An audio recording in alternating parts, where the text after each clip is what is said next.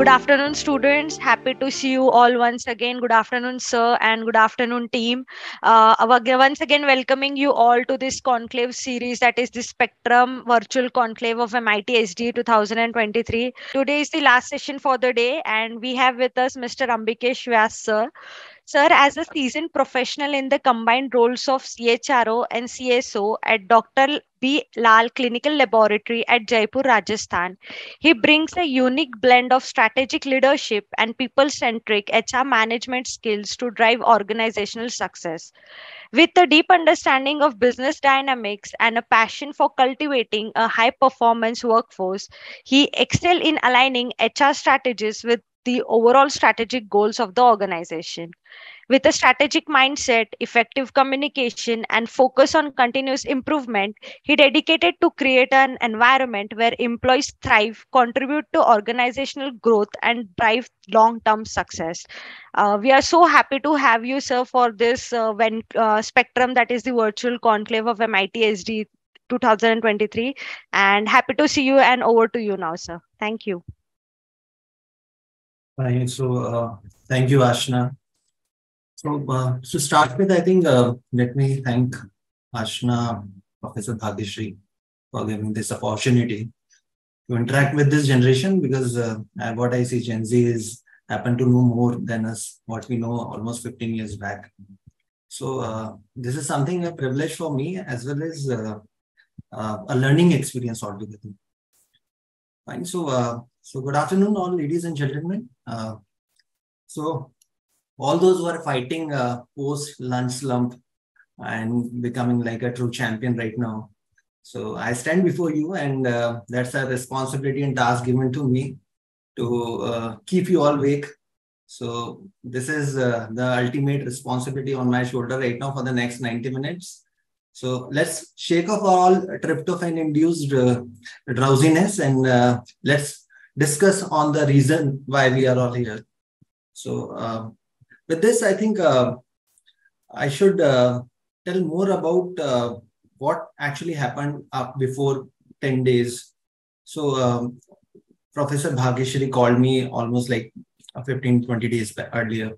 So mentioning about the what exactly your role would be and how you will going to address our students. So honestly, this has become a really challenge for a real challenge for me because honestly, the topic was something which was not very much.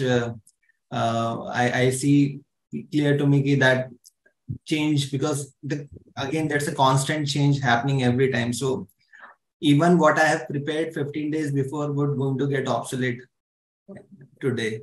So certainly this topic is very challenging, and as and when we communicate and we actually start acting on those actionables, time passes on and then the new technology, new systems will come in place. So what I am speaking may become an obsolete after 10 days, 15 days, 1 year, 2 year down the line.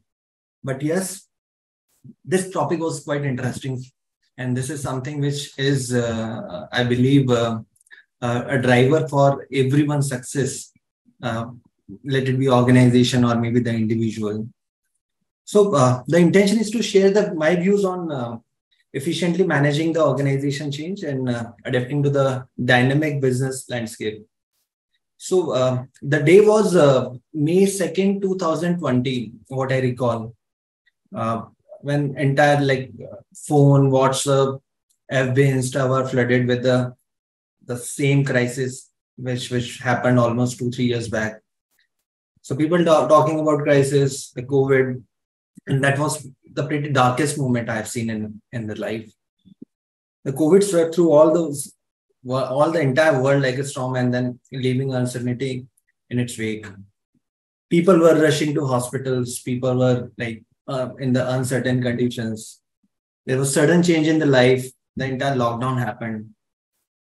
So I represent the organization, Dr. B. Lal Clinical Lab, where we are into the diagnostic, and it was like a responsibility to take that challenge at that course of time. So the May 2nd, 2020, we were all waiting for government approval to get that testing done at our lab. So it was like what, 2:45 p.m. afternoon, and we were all preparing for the fight against this virus through our training, technology, tools, resources, infra. We actually prepared ourselves on that day prior to government approval. And the day finally came in, and the time was like around 3:30. We got an approval from the government for the COVID testing. So so once we received that testing, we actually circulated the message to those key customers, key stakeholders, those corporate hospitals, that now we are live with our COVID testing.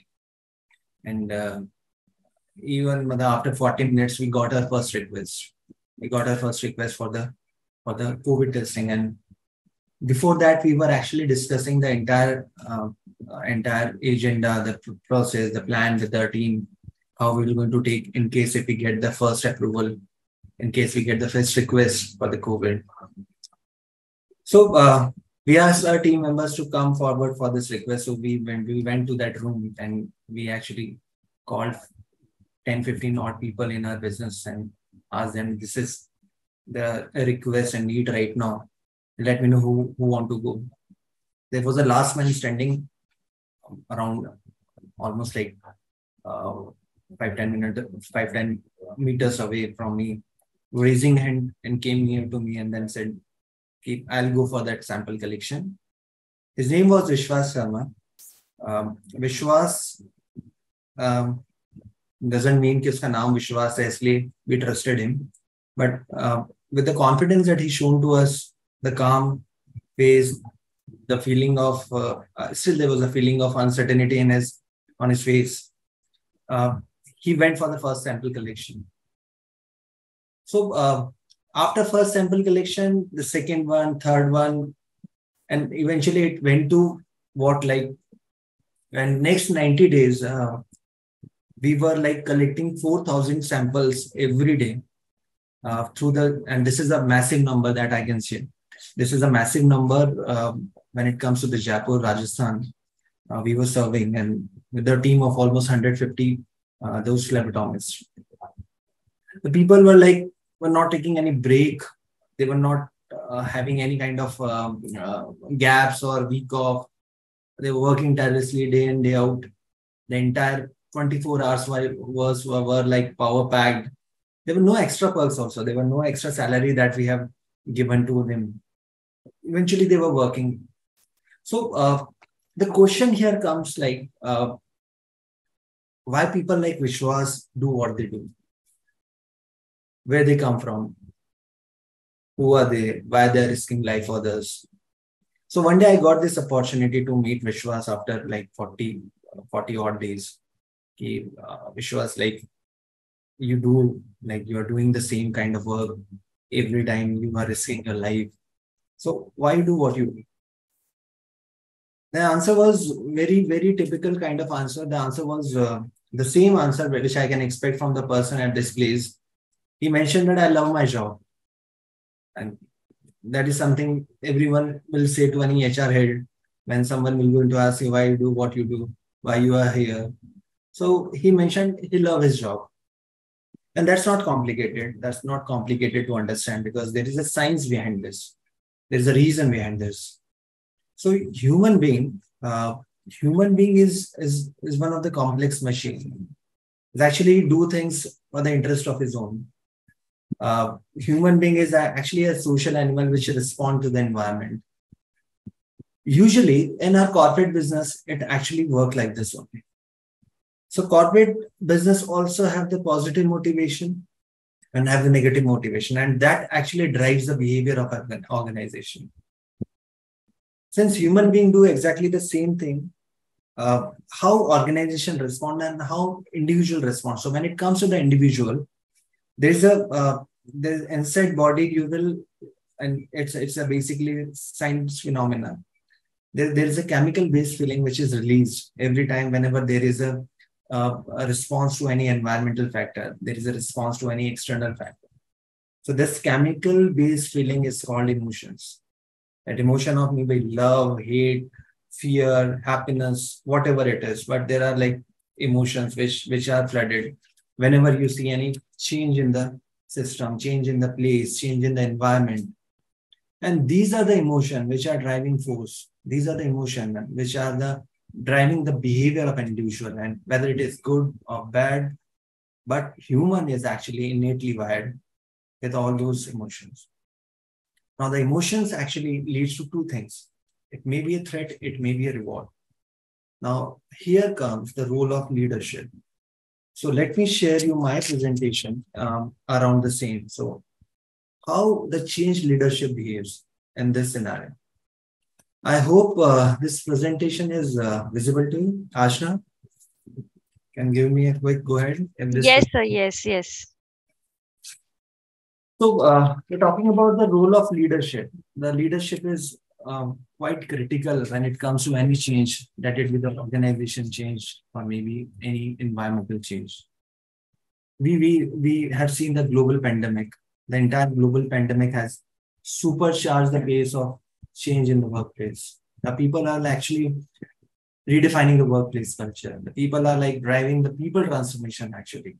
The human resources working on some data decision. There are data-driven insights which are thrown to the HR, and now HR is again with the technology in place. They're working toward driving those transformation. People over here, people everywhere in this industry are talking about culture, health, wellness, working model, all those kind of things. Now, this is something which I see a golden opportunity for the leader and as well as HR to regrow and rebuild the organization, because whenever there is change happening, the change is happening for a cause.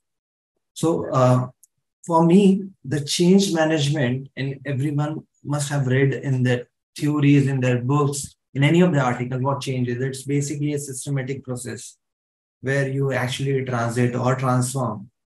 And when it comes to the organization, it is more of a transformation of a goals, organization values and culture, the process, the system, technology, whatsoever. So the change leadership is the thing which we're going to speak a lot. The first with my agenda is change leadership. The second would be on the current business trend. Third would be discussing on those key drivers which actually bring the change and how you will going to manage those change. I would also expect in the session, if anyone has a query or want to ask something in between, they are open to discuss and share. I think I want to keep this discussion very two-way. It should not look like a monologue. So Ashna, if anyone has a query or feedback to, they can speak in between. Sure, sir. So the change leadership is nothing but it is basically a statement which drives, or which I'll say it's a kind of potential. It's a potential where all individual works towards a common goal, and that common goal can be a change, can be an organization. So leadership is nothing. It's not related to any position. It's all about the potential to transform the entire organization, the potential to transform your people, the potential to navigate your people. So that's what change leadership is. And this is something which has to be a top priority post-pandemic. There has been a business which has actually ramped down just because they were not ready for the change. Post-pandemic, we have seen number of interventions happen just because pandemic has appeared. I'll take my example. I was not preferring to take the online interviews, neither any one of it in our organization. Now I see a complete transformation. No one want to prefer a face-to-face interview. Everyone want to go for a online interaction. Now this is the change. This is a small change. A change where patient who is coming to our central lab, who's coming to our laboratory or maybe the branch center, want this service at their convenience. They want the service to be happen there at place only. They want the service at their home only, that ease, convenience. That's what has been changed after pandemic.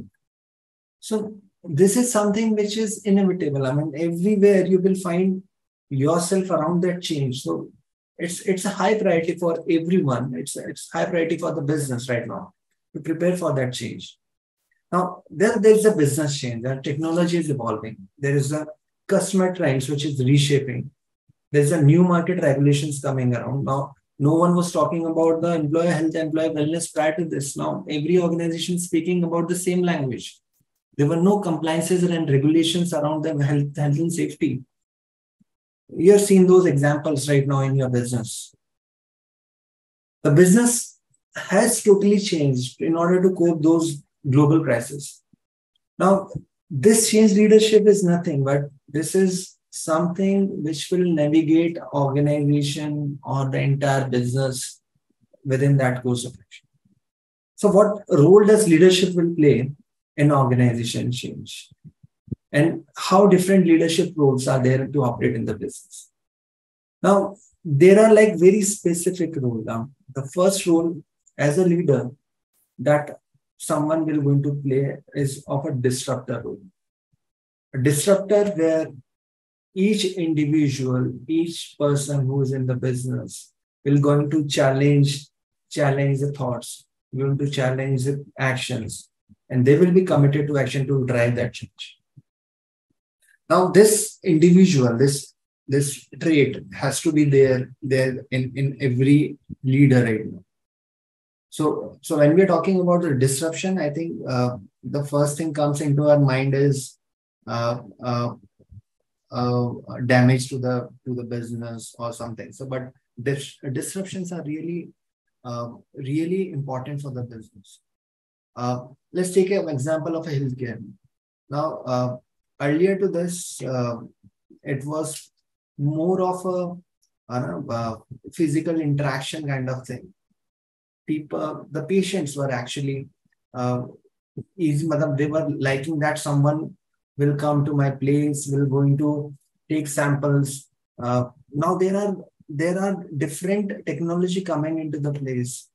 The technology helping you to understand the cause, understand the issues of the body, and of course recommend those actions. Now Google has recently launched one of this tool to see that what is happening inside your body. Now this is a disruption. Now someone is challenging the existence of other organizations. Someone is challenging the existence of other function, other system, other business. Now that disruption need to be there. The first role of a leadership is to serve as a disruptor, serve as a person who can acknowledge, who can challenge, and then lead that action. The second thing which I see as a leader to work upon, and which is something related to the planner, which is individual having that trait of recognizing that complete change and addressing with them solution, finding the right solution for the right thing. So in our business, we used to do the gap analysis. Now, we every time we see what gap analysis is, which is basically the corrective action and preventive action planning for any of the non-conformity that is observed in the business. Now, for us, the CAPA is something which is a way of our working. For every non-conforming that we see in our business, we go for 5 why analysis. Okay, this was the issue, why this is so. Then second why. If this is, then third why. Then if this is, then fourth why. So you do 5 why analysis for everything. Now, innovator actually need to find that solution with the 5 whys. The person, the leader, has to play the role of an innovation. The person has to play a role of a planner, find the right solution. The third thing, which is super critical, is actually a most visible function within that business is a communicator. As a leader, it is important and imperative for us. So whatever plan we have created, whatever root cause analysis we have done for any change, whatever things that we have planned to execute. Now, the right way to execute is with the communication. Communicating and coordinating with the stakeholders, with your internal team, external team, and scaling to that operation level. Now, this is the third important role. So leadership need to play these 3 critical roles. The first is, again, disruptor. The second is more about the planner, and third is more about the effective communicator. So what I believe, and this is how we follow in our business. We have principles, we have policies, we have structure in place. But if these three things are not working in hand, so probably the success is not there. So any successful change leader need to have these three kind of traits, these three rules. Now, there are various examples of business which actually failed to adapt these things. For an example, talk about the BlackBerry. BlackBerry at that point of time, it was having around 80 million users. And it was something even I had at that point of time. Everyone was fond of having a BlackBerry in the pocket. Now, when they've ignored that touch screen based technology, Apple has dominated that market. Now, you will find everywhere the Apple into the place. Now, this is the case of one business. Instance of another example of Kodak, which was market leader at that point of time for the photographic film. They actually developed the first digital camera, but just because of the fear of cannibalizing their photographic film, they have actually stopped their production of it, and someone else has took that market. So there are many various examples. There are different examples of different organizations which actually fail to adapt those changes just because of whatever reason, but they are not there in the picture right now. So there has to be constant evolution, constant change into your way of working, into your approach. So let me talk about more about the current business trend is. So when it comes to the current status of market right now, and that's very generic. I mean, it's what I have tried to capture is not related to healthcare, but to the overall industry trends, and which are specific to the current scenario. It might look like after 2024, these trends may got changed. And that's what I'm saying. What I have prepared with the thought of 10 days before may not be a right fit after 10 days. So first thing, which is very, very prominent right now, it is rapid digitalization. It is all about the accelerated digital transformation. There are transformation technologies coming into the picture. There are like artificial intelligence, there are virtual reality, the augmented reality, the things of internet, the IoT which you are talking about, cloud computing, blockchain, those fast network protocol, 5Gs and all coming into the picture. Now, these digitalization are actually enabling business. People usually talk about what will happen if everything will going to get digitalized. Will it going to affect the talent? Will it going to affect the manpower? Will it going to affect the human resource? But these are all our enablers. I mean, you have to use it in a right way. The generative AIs right now, everyone is talking about chat GPTs kind of thing in day-to-day working. Even organizations are now taking up proactive steps to enable those AI functionality in their day-to-day operations. Chat GPT, I've seen some of the example where organizations have blocked those chat GPTs in their day-to-day practice, but honestly, some organizations are taking it proactively and helping their other systems, helping their business through those generative AIs. And this is actually boosting their business productivity. So rapid digitization is something which is next 2 to 3 years would be a game-changing thing. In every business scenario, you see digitization will going to happen. And post-pandemic, we have seen that even in the terms of transactions, the digital transaction, what has happened 3 years before and now, it's massive in number. The second, which is more about the price escalation. Of course, with the current business trend, business is actually facing a lot of pressure, maybe from external regulation or globalization or difference into the exchange rates. So this is something which is an ongoing inflation kind of thing. And there are subdued economic growth everywhere. So price escalation we're going to see every time after maybe this is something which will going to increase in the next 2 to 3 years, but this is a global trend right now everywhere. And there are a lot of reasons behind this. The third is more about the sustainability. Now, conscious consumer is a new term which is coming very, very loudly right now. So any consumer is now choosing. So there are like various reason why consumers choose a brand. So one of the important reason post pandemic that what we have seen is the sustainability of the operations. Whether your business is in the right state of environmental or social credentials, whether your business is ensuring the environmental, social, or a kind of different governance.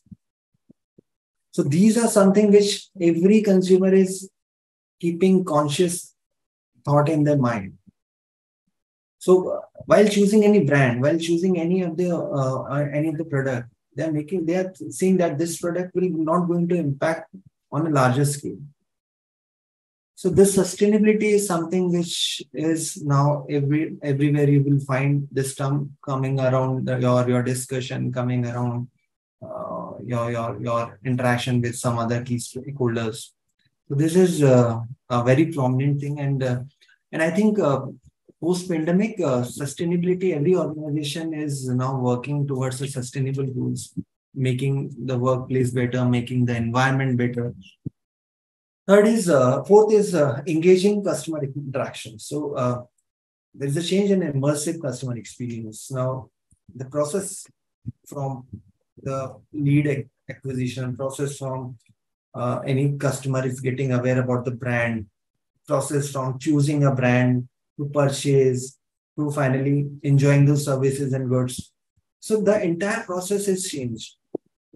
The customer experience is exponentially changed. Their behavior, their patterns have changed. Your physical interaction, your digital interaction, everywhere you will find the kind of convenience that as a customer wants, the kind of ease the customer wants. Of course, the price is one of the factor. The features, those benefits the customer wants. So experience is something which is a new I'll say a new strategy for every business, because over a period of time you will find the same technology, same feature, same quality of the product services everywhere with all organizations. What will matter, what will create the difference is their experience with that product, the experience with their organization, the experience with the employees of the organization, the experience with the complete journey, the sales journey. So now it is very prominent and important to have that engaging customer experience. And finally, the talent challenge. It is workforce talent dilemma right now, which is happening. We have seen the examples of great resignation. We have seen these cases of great quitting, quiet quitting, the movements of the people. Now, employees are actively seeking out uh, related to benefits. Employees are directly asking the management, the organization. They are quite vocal about the opportunities to be learn and grow. They are quite open about fulfilling work environment.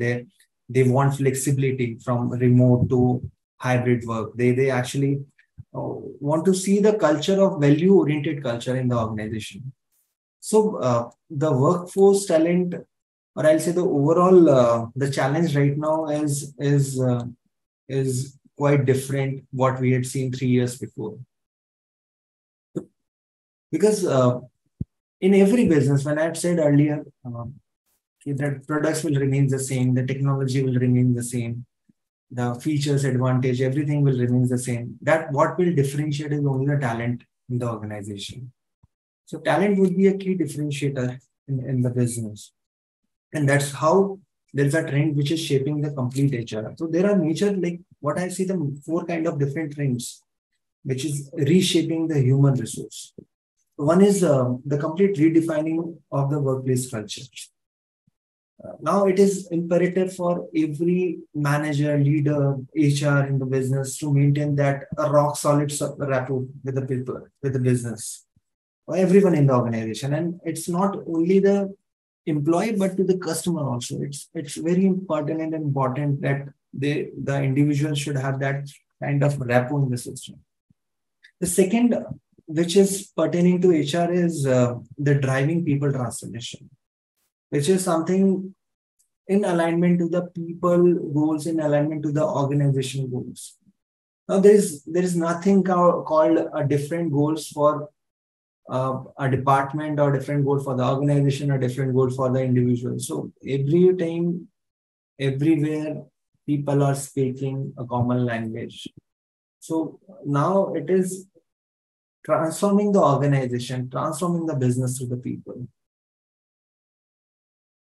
The third, the trend which I see majorly is related to the data-driven decision making.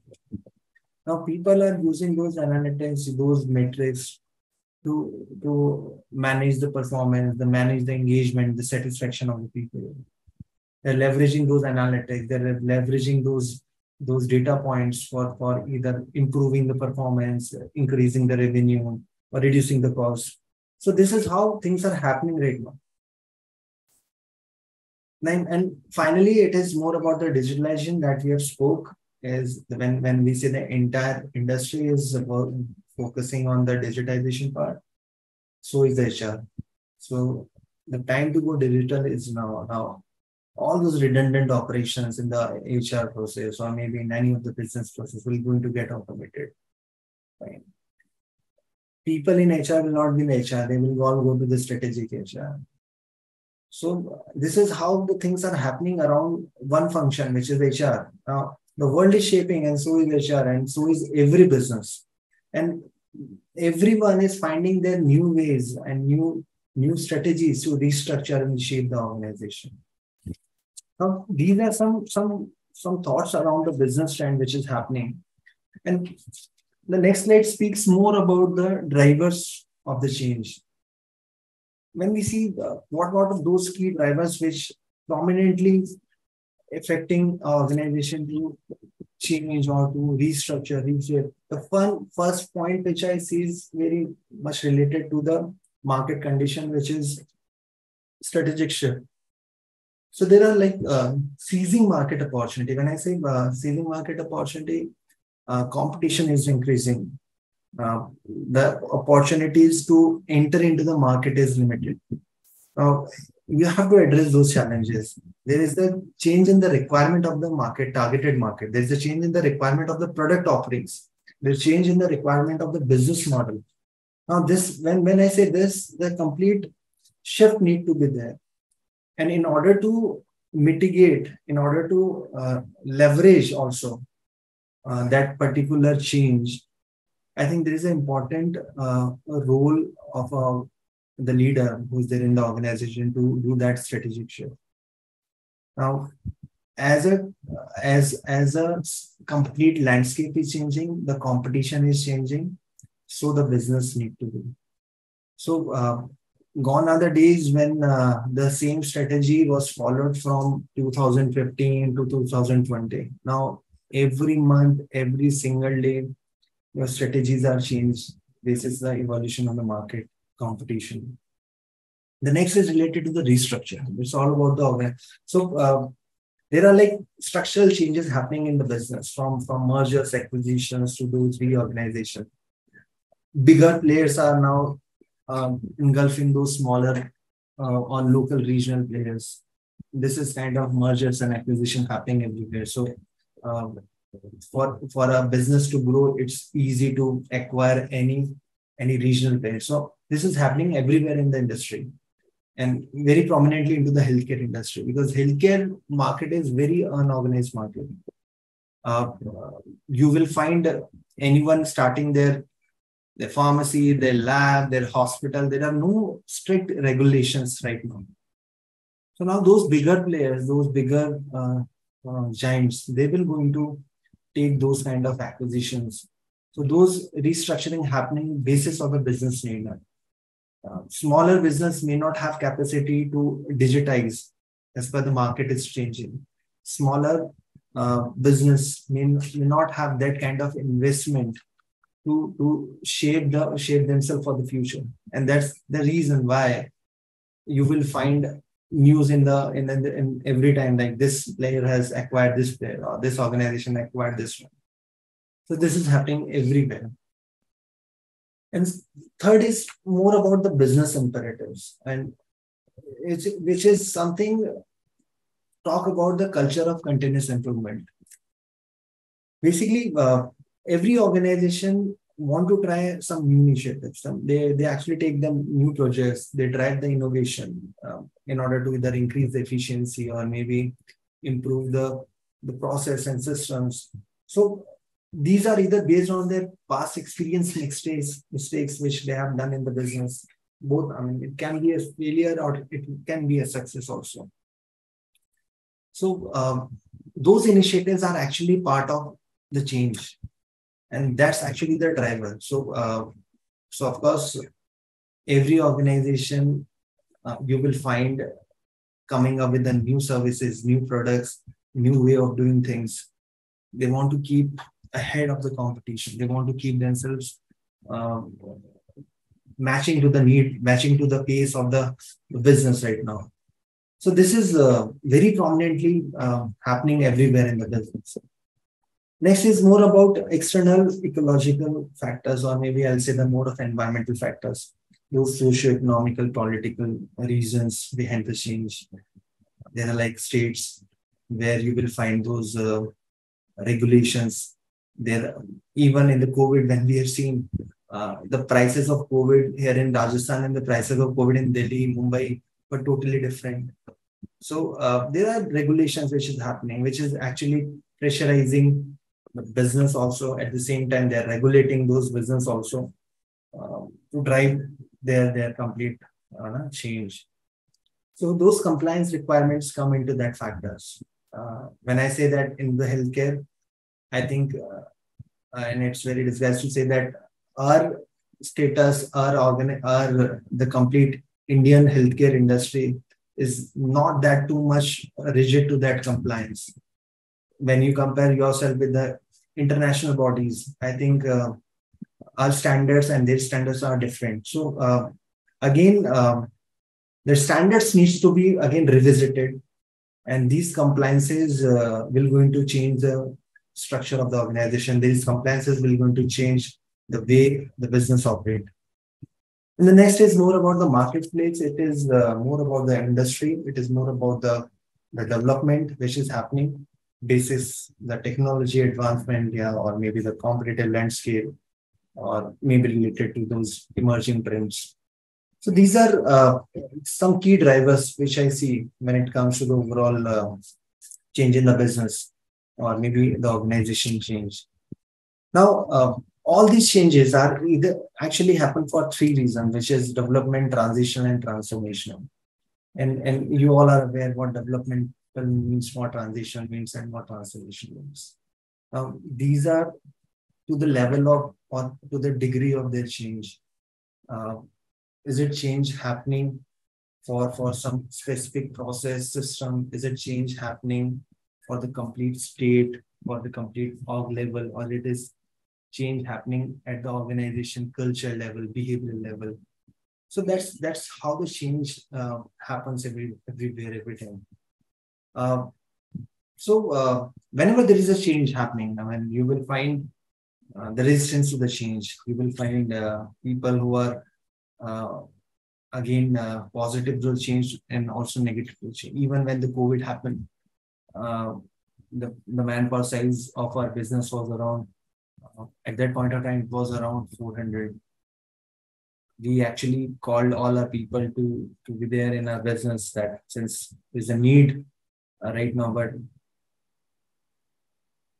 80%, 90% people came. Even after that, 10% dropped out.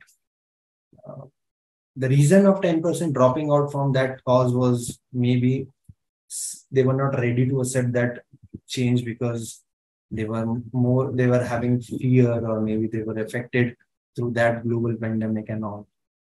So for whatever reason, either it's environmental, health related, it may be the profession related, but whenever there is a change happening, people either will going to be the part of that change, or they will not going to be the part of change. As a leader, as in organization custodian, you have to make sure how you see that the change need to be in the positive way, and how people should see it as in a positive direction.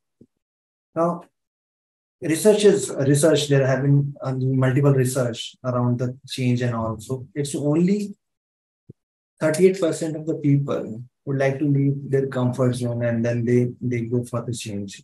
The remaining is away from that change. So there are like different categories of people who are part of the change. So we categorize into the four different levels. We categorize. There you will find people who are strongly into the negative reaction. They will going to sabotage your effort.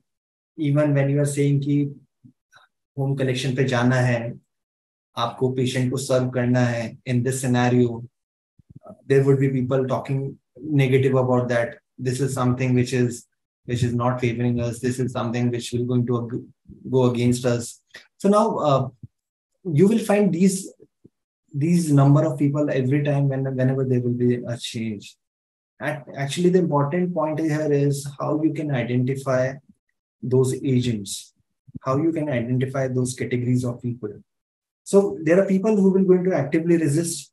There are people who will going to passively resist, but they will not going to speak. They will be quiet. They will feel stressed. They will be unhappy about that change. And there are certain other categories of people. So these two categories are like active resistance cases, and then those are passive resistance cases. Again, there are people who are compliant with those things. They will going to take this change positively, but may not be with the enthusiasm. And the fourth category, which is the super important for every one of us, is the change agents. And these are the people who are actually the active defenders and supporters for the change. They are the people who encourage others to drive that change.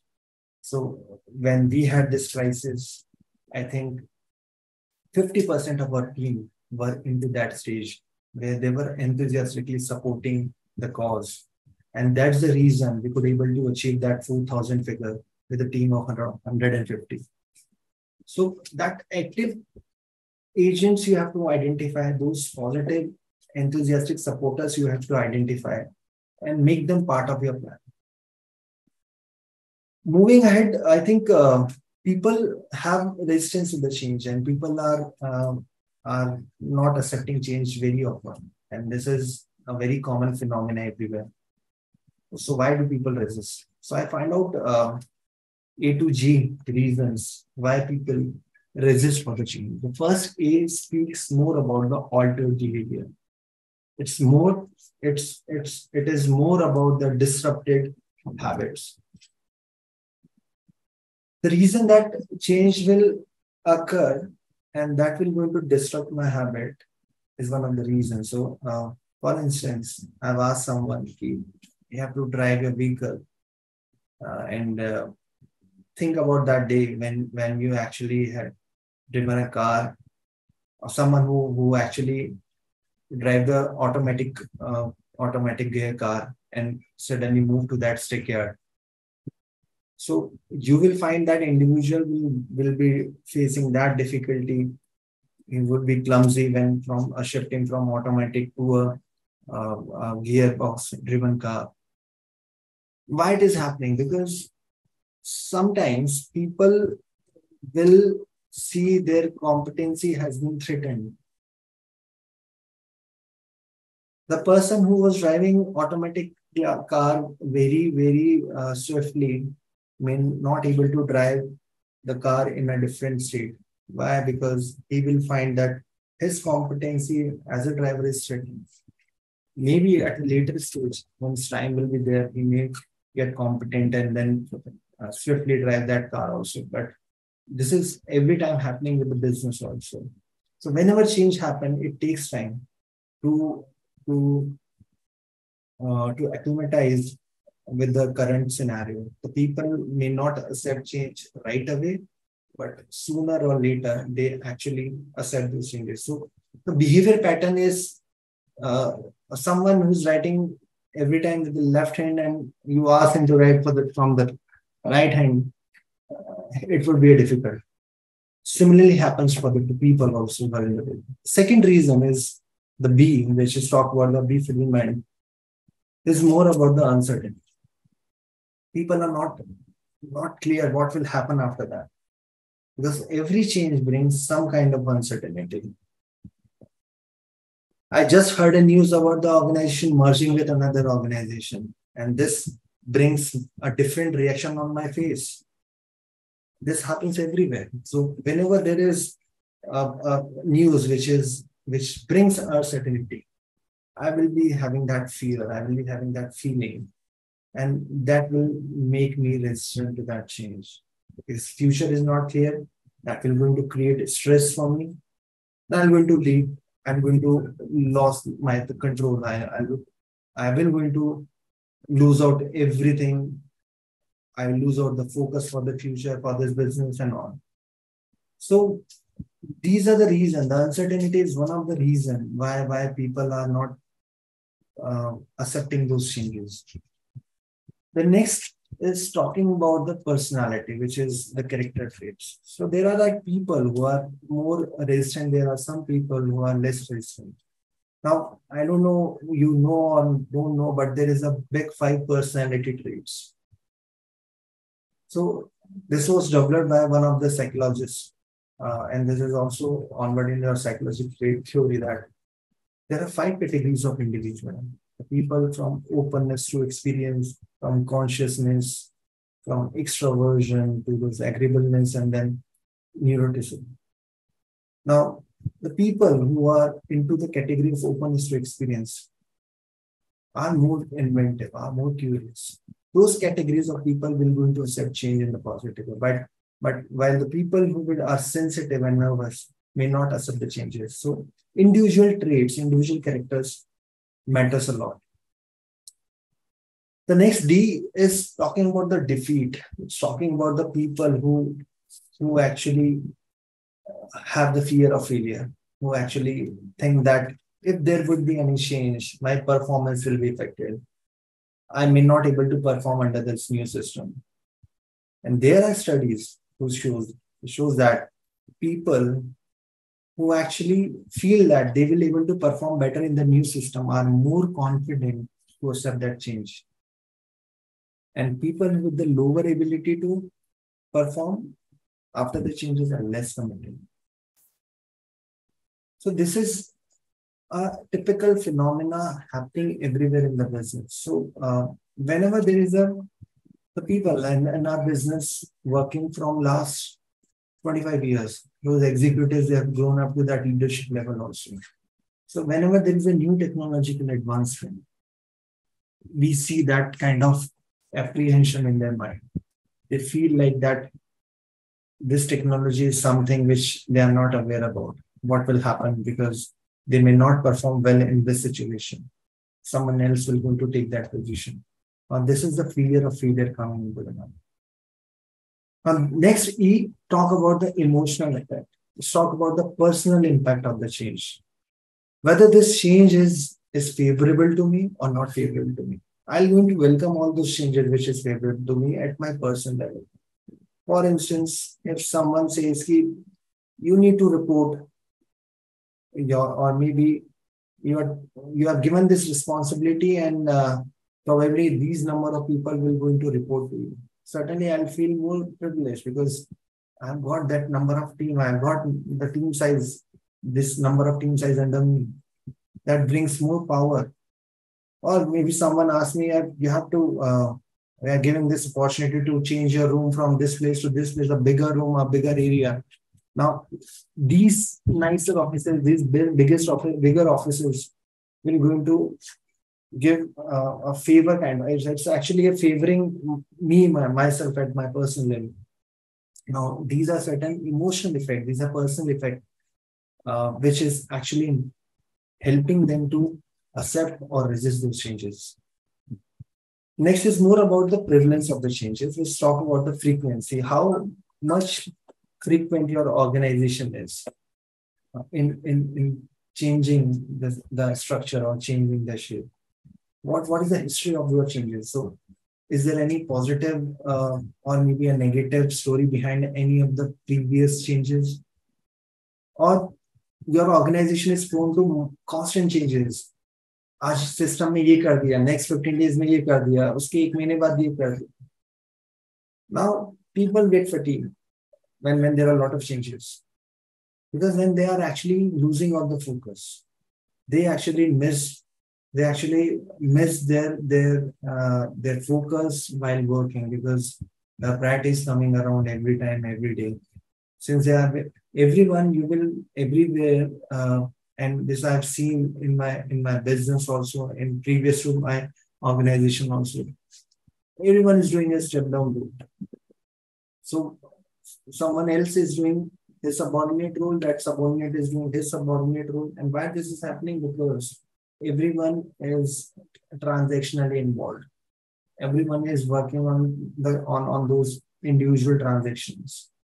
Now, when there are a number of individual transactions and you ask someone to add those changes in their working, or maybe add those initiatives, those process, new systems, new technologies, probably may not be happening in a positive way, because I'm already overloaded. I'm already doing number of tasks of my current role. And that's the reason the changes need to be very much clearly communicated, and their frequency need to be very much stated and specified in the business. And last, which is important, it's more about the grievance of the power loss, which is actually the perceived loss of power. So if this change will going to affect my power, my influence within the organization, probably I will not accept it in the right way. So these are specific reasons which we have seen in our business, also in our entire ecosystem, why people are not positive about the changes that is happening. And if we take care of these points, these considerations, I think the changes are quite easy for the organization to do. So is all resistance bad? So maybe the answer yes or no, I don't know. But for me, it is not bad actually. If people are resisting to those changes, I think we need to take it very constructively, positively, because resistance to any of the change gives a valuable feedback. Why? Because when people are proposing any resistance, any related to the changes that are happening in the business, that the system will going to work, the system will not going to work, you have to listen those statements. You have to listen to people, because that would help you to bring all those possible changes in your system, all those possible positive changes in your system. And that's what I have said. A human being is actually driven by his own interest.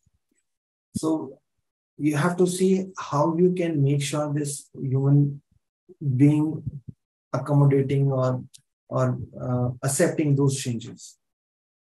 And you will find in most of the organization, people who are much committed, much loyal to the organization will be more vocal, or maybe more speaking out loudly about those changes. The reason is because, and that's research, and that's how we see is that people who will not going to say loudly to you about those changes, they're not resisting it loudly, may not be the committed also. So how you see that the people who are accepting or not accepting the changes in terms of the improvisation in your practices, or improvisation in the changes you want to implement. So for us, I think that the people who are resisting the change, we should accept it very constructively and take it in a positive direction. Now, there are various factors which actually determine any change, any transformation. So for us, I think in our business, we keep 4 important points while considering any changes to happen. So one is the duration of the change. So we make sure that whether this change need to be kept for this particular period, or we can extend it to the later period, or maybe we can prepone it. So you have to find the ideal duration. And that's how things need to be worked around the business. The duration is important. The integrity is again important point. How you rely on the business, how you rely on your people who are working, how you rely on the communication of your people. The third is more about the commitment not at the top level, but at the bottom level also on that change. So what initiatives you are taking to make sure the commitment of the top people to the bottom people are on the same line. And the finally, which is talking more about the efforts. So anyone who will be the part of that change, can he go beyond his own individual responsibility to take up that change? I think these are the four critical factors which are determining the changes to happen. So I figured out important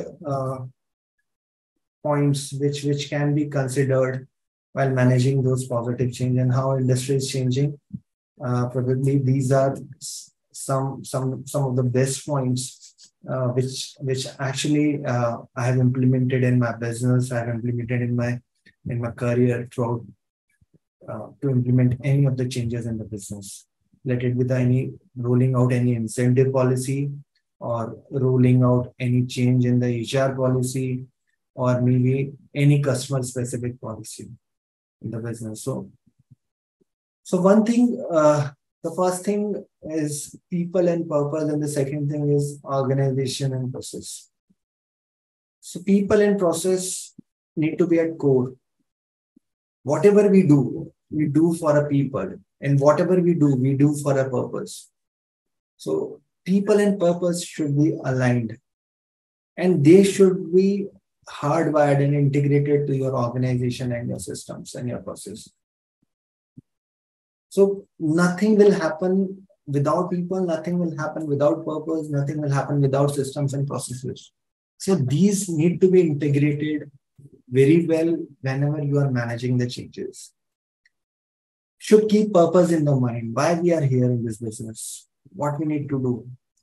So talking about the first step, I think that we as an organization have taken in whatever kind of initiatives or changes that we have proposed.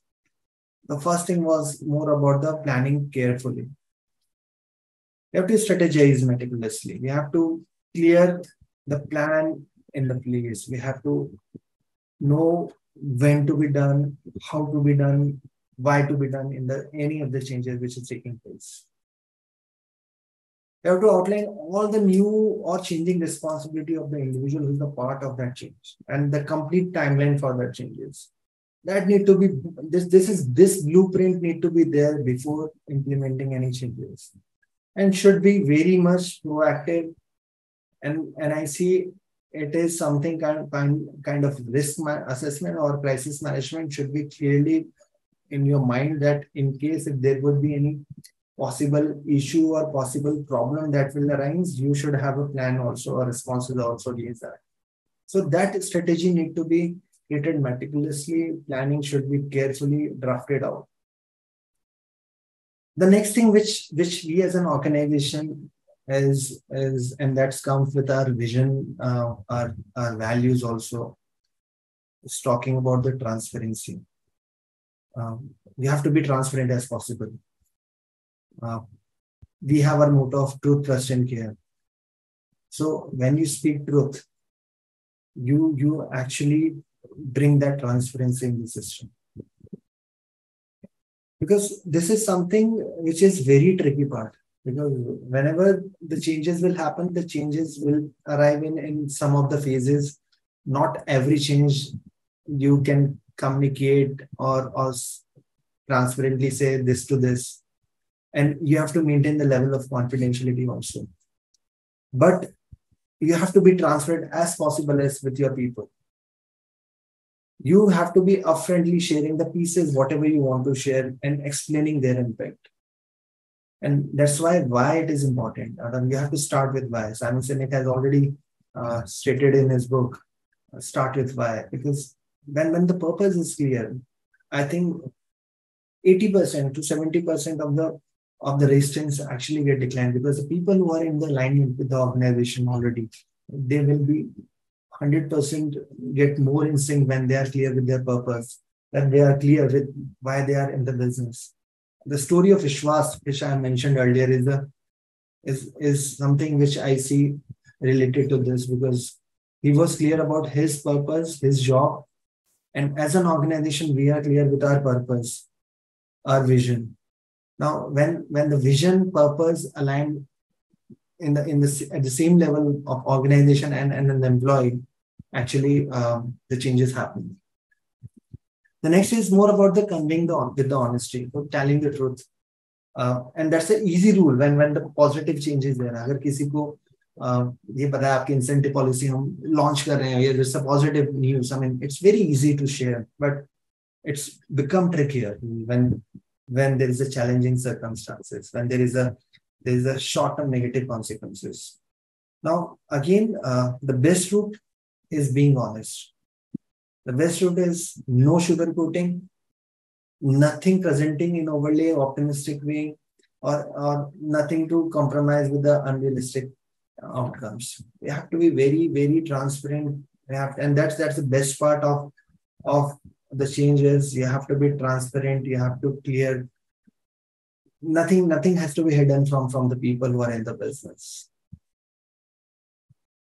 Finally, the important point which speaks a lot about the change is communication, and that's what the leadership is all about. The change leadership is. We have to keep the open lines of communication with our people.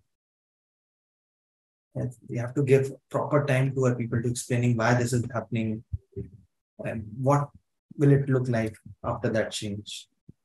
You have to invite the team for open answers, open questions, their feedback. We have to hold those meetings. You have to convey their thoughts. We have to ask their feedback in the neutral atmosphere.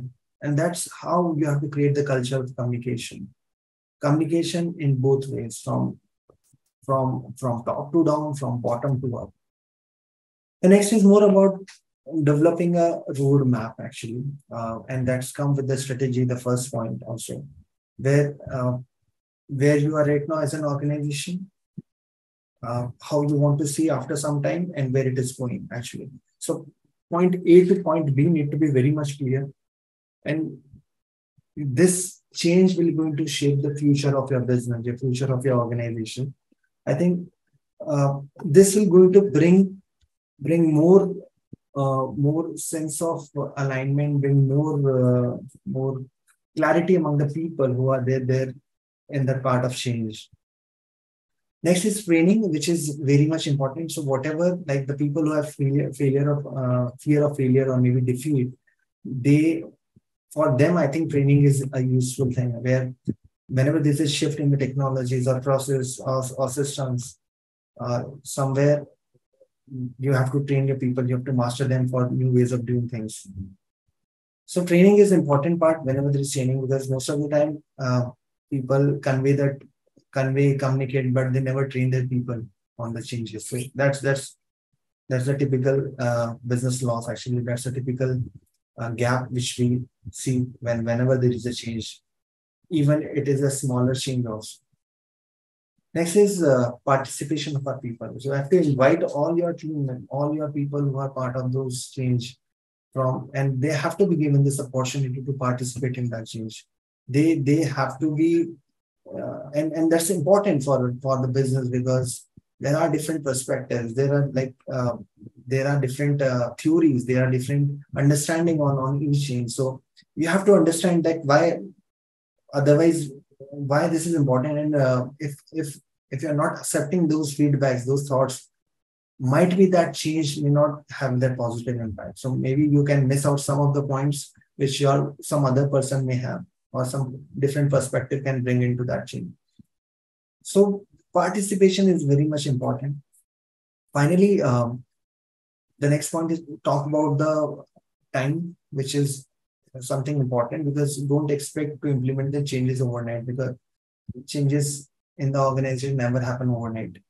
It is a longer, more strategic, will going to bring best results. So you have to give a chance to adjust people for the change, to address the issues, and honestly, people are slow in adapting new techniques. Uh, I'm not sure whether you are aware that QWERTY, this keypad, was initially launched to slow the typist speed. So for whatever change that is happening for a cause. And now people are generally slow in adapting new habits. We have to make them familiarizing with the new way of doing things, and gradually we have to phase out those old practices in the business. So this is a time taking process, but longer the duration of the change, I think the most best option it is. Next is talking about monitoring and measuring. I think this goes without saying. Like you have to consistently oversee the complete process of the implementation of the change. You have to keep close eye on those potential issues that may happen and address all those issues. You have to define those metrics, those key success indicators for any change to happen, and get those relevant feedback from the people, from the team who are bringing this change. And finally, demonstrating that change leadership. So from disruptor to innovator to a planner to then communicator, you have to go back to the basics. You focus on maintaining and exemplifying the qualities of what change leader is. Inspire your team, demonstrate your strategic thinking, be open-minded, flexible, show your team that they can depend on you. A strong leader will going to bring a lot of change in the organization. So whatever it is, it's all depend on the leadership, what they are acting in that change or acting in that situation. So in our organization, as I already shared, like we actually believe in three philosophy whenever there is change happening. And this year 2023 for us was really a year of change for us, because we expanded our business to the new territories and areas. Three things which helped us for the throughout year with this change was: one was the communication, second was collaboration, and third is continuous improvement. We only spoke about three things in the entire year, and actually this has helped not only business also, but in the broader way, this has actually changed the way of our working. This has actually transformed the way of working of individual at their efforts level, at their outcome level, and broader at the organization level. So with this, I think I'm done with my presentation, and I hope this would going to help you. Saying that I know change is not easy. It's not easy for you also to adapt this thing very in a shorter duration. But trust me, this is something which helped me in my business a lot over a period of time. And particularly when it comes to the industry like healthcare, where things are constantly changing every day, every time you will find new things coming up in your way. Most important is keeping your talent, keeping your people in sync with the change. So that's make your business successful. So Ashna, I think we can go ahead with this open house if things are through. Yes, sir, yes. So team, can you just unmute the students so that we can have the nice Q&A session with the sir? So there are already 2 to 3 questions in the chat box. So I'll just read one latest, which came from Vilas sir.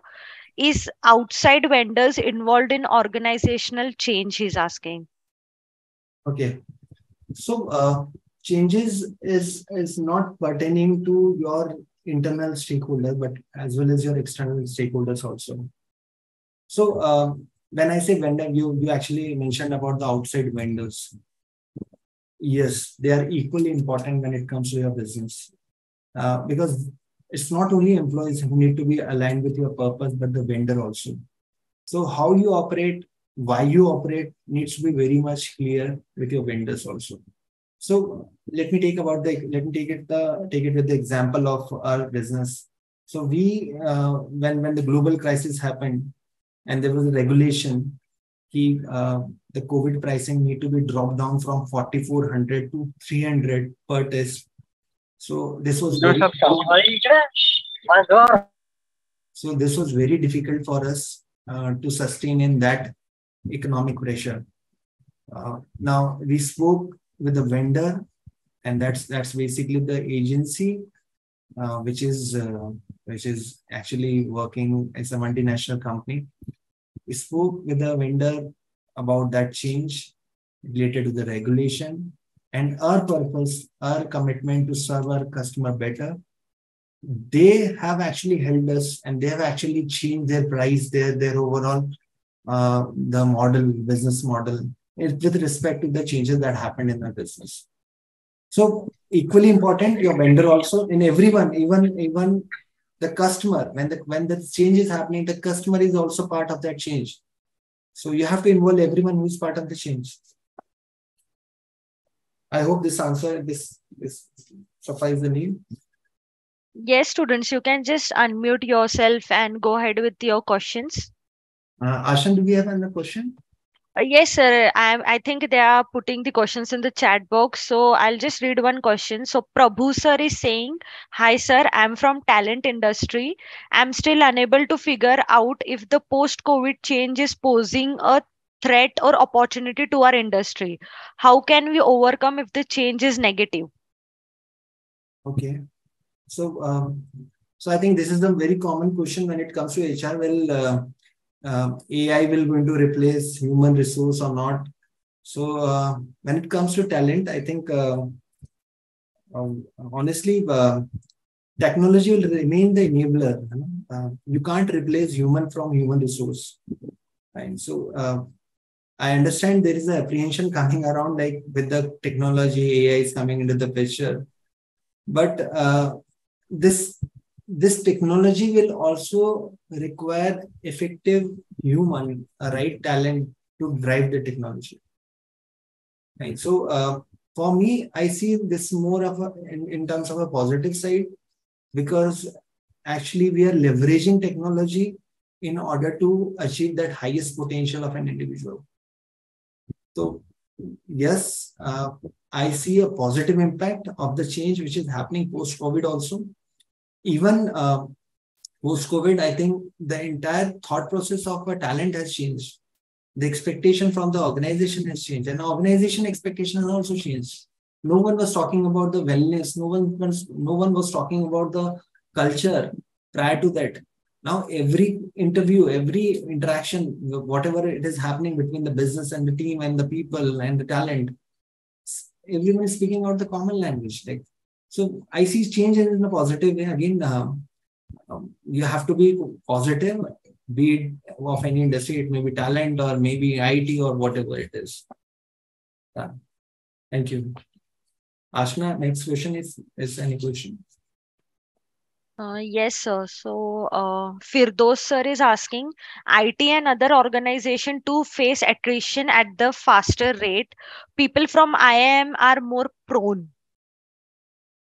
Okay. Yeah. So he's saying IIM grad make faster change. Is it necessary to judge a person by talent or institutions? See, the philosophy of right person at right place will become more evident. Honestly, post-COVID, there was a surge and there was a huge requirement of the talent in the IT industry and related sectors. People and the organization like were giving 50% hike, 60%, 80% hike to the talent, and they were getting onboarded on those higher CTC compensation and everything. And this was very general phenomena happening so far. And now this is a time of optimization, I think. So there is a standardization which is happening right now. And that's why you see the rate of attrition is on the higher side in some of the industries right now, because of the global crisis, financial pressure which is happening in the later part of world. So the change which happened at that point of time has also got some ripple effect. But But what I believe in the future, I think there would be immense opportunity because technology is actually evolving right now also. So maybe the kind of platform which we are seeing right now may get obsolete later after 3 years, 4 years down the line. So what I believe is that even if the technology or the situation will going to change, I think there will be immense opportunity for every talent right now, everyone to get accommodated. But the point again, the right person at right place, the philosophy of having a person who is right fit for the organization, not the best fit. Right fit will remain there in the business. Uh, Ashna, we can go. Yes, sir. Yes. So there was one concept which was not understood by two of the students. I guess Amartya sir and Anil had the problem. So the concept was means they were not sure about it, sir. It was, Okay, I guess, in your previous slide. okay, just one second. You're talking about. Yeah. Okay. Yes.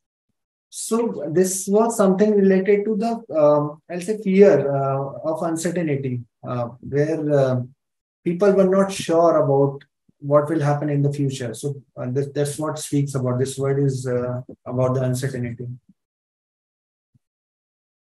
I hope this suffice. Yes, sir. Okay.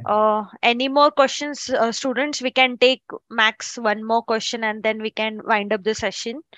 Any more question you can just put down on the chat box, and you can also unmute yourself and ask. I think people are like, I thought I want to keep them awake and they're still awake. I hope so. Yes, sir. Yes, definitely they are. I think you were very clear with your points and concepts were way too clear. That's why I think they don't have any questions or anything. Ambikesh sir, I have one question. Dinesh here. Yeah, sir. Please go ahead. Yeah, my question is how to motivate the employees if they are means afraid to accept the changes. Okay. So basically, there is no point of motivation. And when I said motivation is all intrinsic part, so it comes with the human brain actually. So human brain is innately wired with those emotions, and those emotions actually have the feelings of positive or maybe negative, a threat or reward. So when it comes to a positive, it goes with the reward. And why this is positive? Because of the purpose. And I believe the biggest motivation for everyone who is working in any of the field or any of the position, any of the role, I think the purpose of that role is important.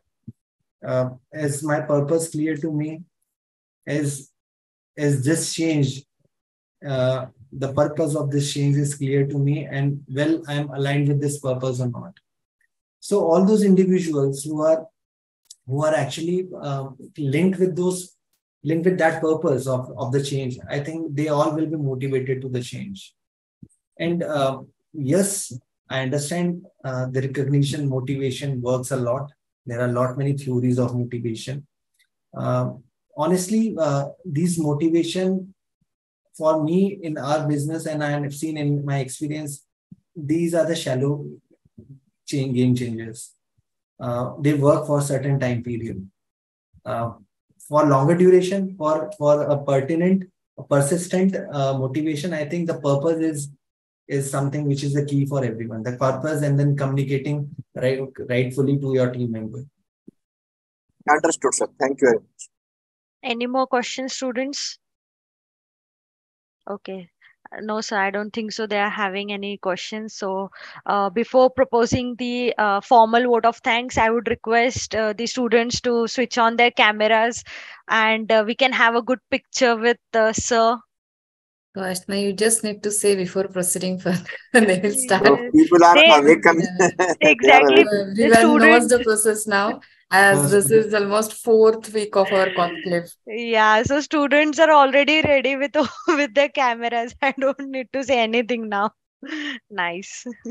So, team, are you ready? We can have a good picture with sir now. Yes. Done, ma'am. Okay. So, sir, it was our honor and privilege to have you for the Spectrum, that is the virtual conclave of MITSD 2023. Thank you so much for taking out your time. Your insights were really helpful, sir. The current industry trends which you shared, also how to manage the change in the organization were truly valuable. So, thank you so much, sir, for your time and your. It was really helpful. Thank you so much. So it was really I think a great experience for me also because honestly, it actually helped me to recollect all those things which happened in last 2 3 years with my organization and with me. So probably I'll keep this presentation with me and we're going to share it with my team also to see that how this can help them in the future. So honestly, this helped me a lot, and it was pleasure being here with the team. Of course, Gen Z and a mix of generation where a lot of learning can also be there.